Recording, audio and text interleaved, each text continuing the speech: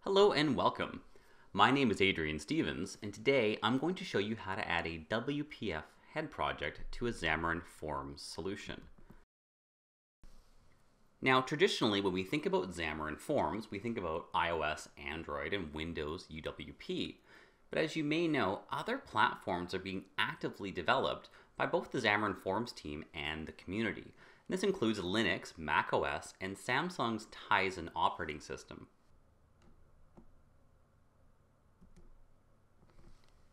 We also have another option for Windows, and that's WPF, or Windows Presentation Foundation. And you might be thinking, why do we need a second target, a second project type supported in Xamarin.Forms for Windows? Windows UWP is fantastic. It's a modern style application. It runs in a secure environment, and it's really the ideal option for most applications when targeting Windows and Windows 10. But it does have some limitations. The first is, well, it does support Windows 10 and Windows 10 only. If you need to support older versions of Windows, you're out of luck with UWP. And that secure containerized environment means that we have less access to the system. That's great for security, but it can limit your interactions with hardware, for example. A recent project I worked on required USB access, and I wasn't able to accomplish what I needed with existing libraries in UWP. And that brings me to one other point, and that's the API surface in UWP. Again, fantastic and covers most of your needs, but it doesn't include the entire Win32 or COM API surface. So there are times where you may want to deploy a WPF application. I've opened an existing Xamarin.Forms solution. This is a project called DrumPad, and notice we have head projects for Android, iOS, and UWP, and we also have one for Tizen. And the shared code is in a portable class library. If you were to make a new Xamarin.Forms solution, you would get either a shared project or a more modern .NET standard library, but portable class libraries will work here equally as well. And let's run this on UWP and take a look at the application. And I've chosen this example for a couple of reasons. One, it has images, it has some theming. We see animations when we push the buttons, and it's running some platform-specific code, and that's the code to playback audio. So let's get started and let's add a WPF head project. I'm going to right click on the solution. I'm going to select Add New Project. In the Visual C# section, we're looking for Windows Classic Desktop and then select WPF App. This is of course with the .NET Framework. Let's give it a meaningful name. I'm going to say drumpad.wpf. That's so I know what project type it is. And I'm going to put this in a subfolder, drumpad. And that's how it matches the existing solution in my project. And to make sure that you've got an appropriate folder location here for yours. Let's hit OK. And in just a couple of seconds, we'll have our WPF application, which is exactly that. Just a regular old WPF Windows app, not connected to Xamarin.Forms yet. So let's fix that. First thing we need to do is add the Xamarin.Forms NuGet package. I'm going to right click on the new project, select Manage NuGet Packages. And it's a little bit different for WPF. We need to actually add two packages. First is our traditional Xamarin.Forms package. Let's find that. Now notice I have include pre-release. At the time of recording, WPF support is in preview. And so I'm installing the latest Xamarin.Forms 3.0 preview. That's pre-3 right now. And we'll hit install. In the future, this will be in the stable NuGet package, and you won't need to select the pre-release options. We'll select our license agreement and let that install.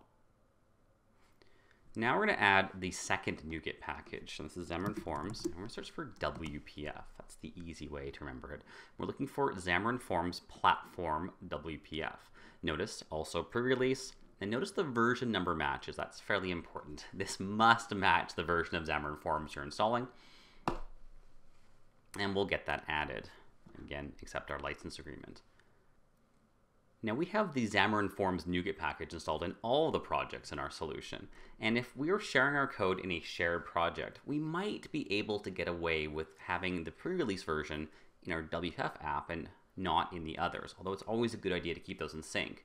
But because we're using a compiled library, in this case a PCL, we must have Xamarin.Forms in sync. So I'm going to right click on the solution, Manage NuGet Packages, And notice consolidate here. It's not happy because our Xamarin.Forms versions aren't all in sync. Let's get those all caught up. I'm going to select all of them and hit install. Now I've jumped ahead, so you do need to watch all those packages getting installed.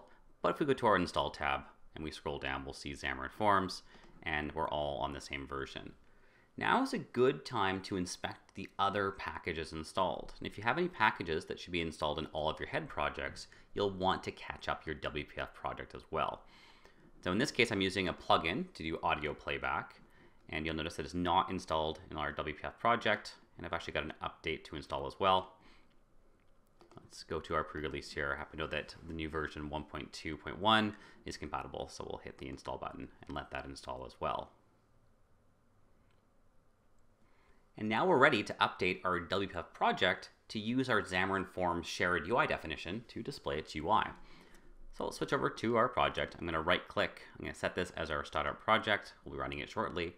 And we'll make some updates in the main window class, starting with mainWindow.xaml.cs. Now, the first thing I like to do is delete all of these using statements because we don't need them. Not required, of course. And we're going to add a new one. I'm going to add using Xamarin.Forms platform WPF. And you could optionally add using Xamarin.Forms here as well. The next thing we're going to do is change our derived type, so the class that main window is deriving from. And we actually have a custom forms type. This is forms application page. Now the reason we do this, I believe, is so the Xamarin.Forms package, Xamarin.Forms code, is able to intercept the lifecycle events, and that's so we're able to use those in our application class in our shared code.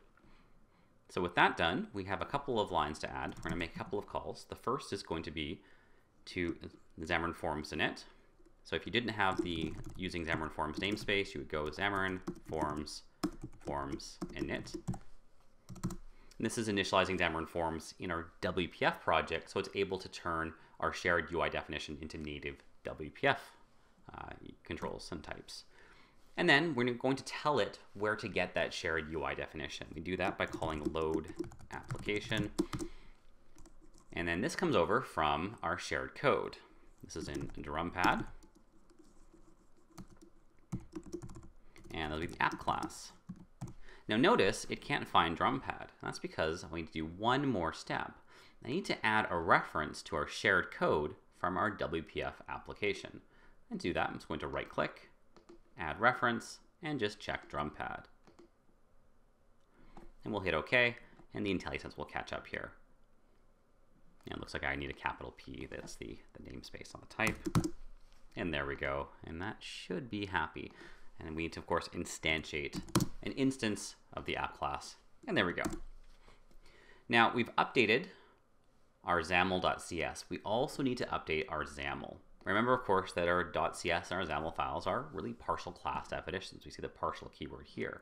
And so we have to keep the types in sync. Switch over to our XAML.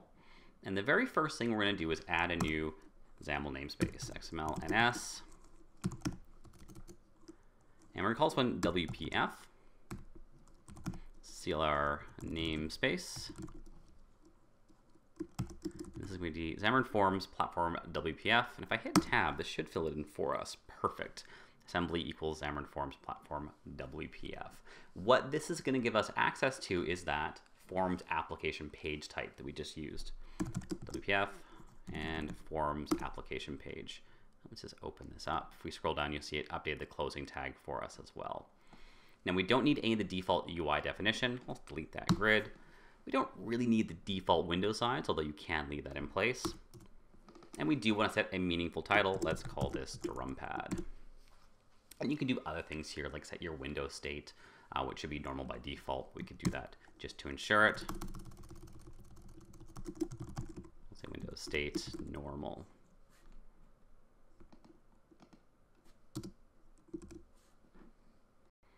And we're ready to run our WPF head project. It's selected as our startup. Let's hit the start or run button. And here we see our DrumPad UI running as a WPF app. We have all of our UI elements, our buttons are clickable, and we're getting audio. Now, don't forget to add any resources you might need for your platform-specific projects, any images, any fonts, any audio files, for example. In this case, we're loading the audio files from the shared library, from the portable class library, which is why everything is working here. And again, remember, it is still preview. I've had very good luck with it.